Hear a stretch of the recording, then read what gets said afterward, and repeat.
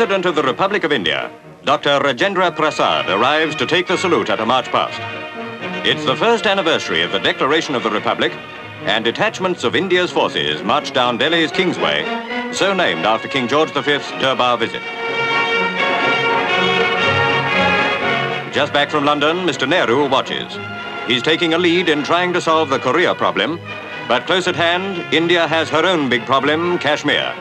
Till that is settled, India and Pakistan are dangerously divided.